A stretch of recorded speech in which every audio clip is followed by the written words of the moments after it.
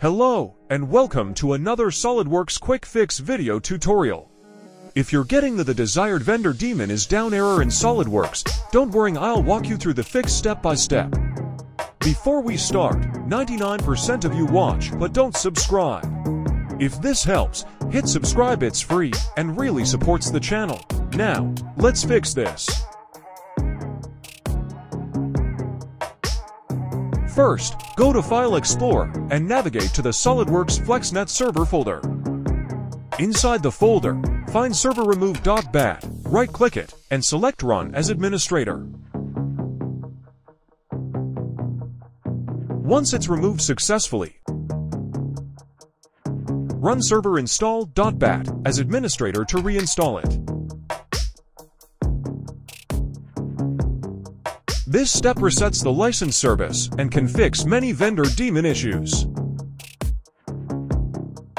Now, let's check if the problem is fixed. As you can see, the error message is gone and SOLIDWORKS is running successfully. Now, let's move to a crucial part. Go to the Help menu in the top right corner and open SOLIDWORKS License Manager. Click on the License Order tab and move your installed product to the very top of the list.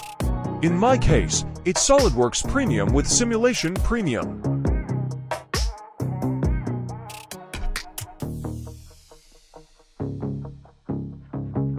Hit Apply and then click OK.